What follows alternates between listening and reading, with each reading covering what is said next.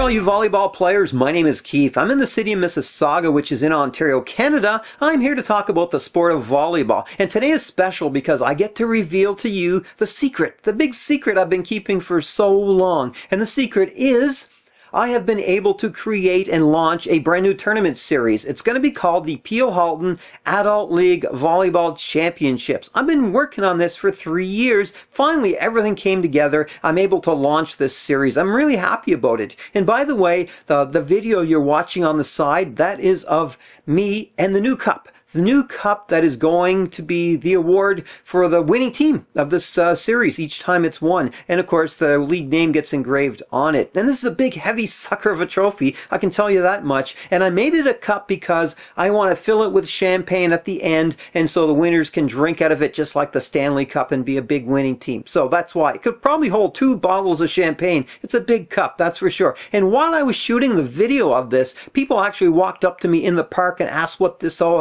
cup was and what it's for. So that's a good sign. People notice it. So it's blank right now. We haven't had any championships yet, but eventually winners will get their names put on it. That's what I'm looking forward to. Okay, now you're going to ask me, what is this championship all about? And now I'm going to tell you. This is well, picture a volleyball league. There's a bunch of them here in the Peel areas, the Halton areas, the counties here in southern Ontario. They operate as normal, and at the end of their seasons, they have a playoff, and they get a winning team. Okay, that's normal. But what happens now is I have a regional championship, which is going to be my Peel-halton Adult League Championship. So what happens is the top team from each league gets to play in this championships and compete against each other. So it's a league versus league championship. It is one level above league play. And therefore, all the leagues are going to send their best players. It's going to be high level, high competition. Everyone wants to get their league name put on the championship cup. It's going to be so cool. Oh, and by the way,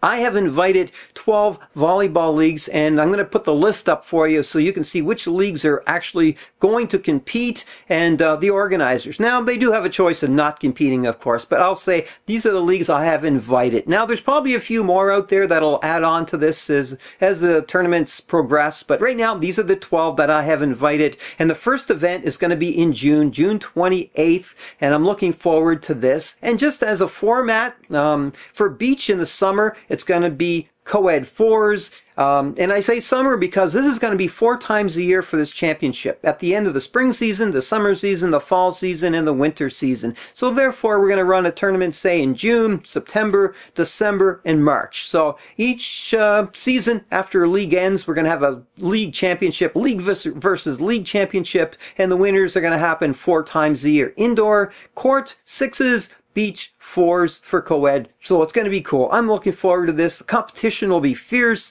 and it's going to be fun. So I just launched it. We haven't had it yet, but the end of June, yes, that'll be the first tournament, and we'll see which leagues want to compete for it. So anyway, I'm not going to say more. In a nutshell, you get to see what I've created, what's going to actually happen, and of course, it's going to progress and evolve as all things do. Anyway, I don't want to say too much more. A lot's going to be said about this because I have it on Facebook and Twitter, you name it. Anyway, this is Keith in Mississauga. Thanks for waiting for my secret to be revealed. But now that it is, all I can say is bye for now.